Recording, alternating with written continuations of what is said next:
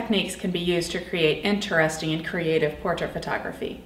There is a time and a place to have a lot of gear, but some of the best portraits can be done with very simple equipment. Today, I will be showing you how you can create great portraits with a single light and a backdrop. I have my camera, a single Flora light with a softbox on it, and this background behind me. A single light will not fully illuminate a room, but it will encourage you to use your creativity, especially when dealing with shadow. By using a continuous light like this Flora, I do not need to use additional gear to trigger a strobe. The lighting is always on, and I can easily visualize my final shot with my own eyes. Since I'm using continuous lighting also, I can use aperture priority and let the camera set the shutter speed. I'll be adjusting my aperture during the shoot to obtain the look I want. I also used a white balance preset. Okay, now to start out, I've got my model today, Nicole Renee, and we are going to show you what we can do with just one light with a softbox on it. To start out, we're gonna have the light pointed directly at Nicole Renee, and it's gonna give us kind of a little bit of a flat light. And here's an example of that. But I think we can do better. That one is a little bit flat, and we're gonna try something else out. All right, let's go ahead and move the light a little bit over to the side, get a little bit more shadow.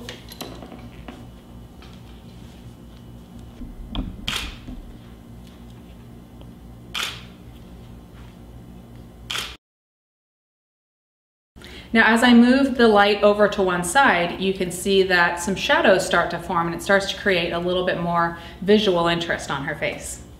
And finally, as I move the light way over to the side, you can create something very dramatic where just a very small part of her is illuminated.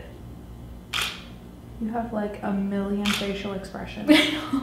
All right, we're good. Let's do to where I move it even more over to the side.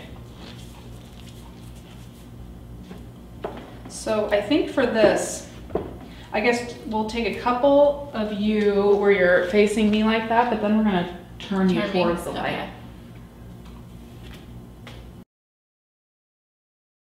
And if we want to push it even further, we can move the light behind her and we can get a cool silhouette.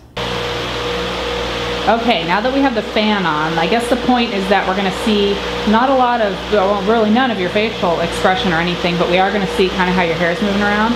I'm thinking put your hands in your hair, turn your face to the side, you know, turn it towards me, just do a couple of different things, and we're pretty much just going to see from just below your shoulders up. Okay, let's go through a couple of these so that you can see what we got today. Wow. So here's some of the silhouetted photos, which you can see, like, you know, you made some really good, like, dramatic shapes. I like the silhouette ones. Yeah, those are very interesting. artistic. And then if we go to somewhere we just had the real dramatic light right to your right, those are interesting too. Because those like really, those. Yeah, those really, those highlight your bone structure. Yeah. And then here were some of them where we had the light kind of, you know, diagonally from you. So these you have a good amount of shadow really, but not quite as dramatic as the other ones. Yeah. And then these were the ones where the light was right on you.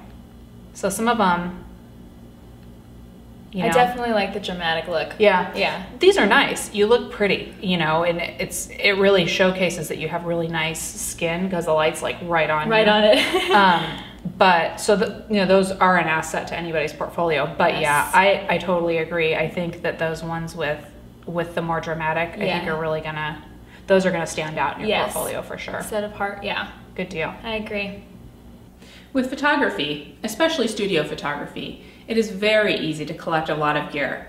And everything does have its purpose.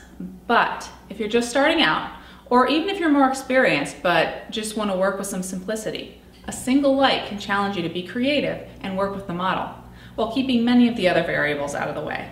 Thanks for watching Linco TV. I hope you've enjoyed this video.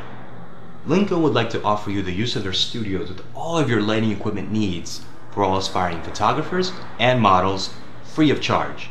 They are located in Santa Fe Springs, California, and for more details, feel free to email them below at the address. See you soon!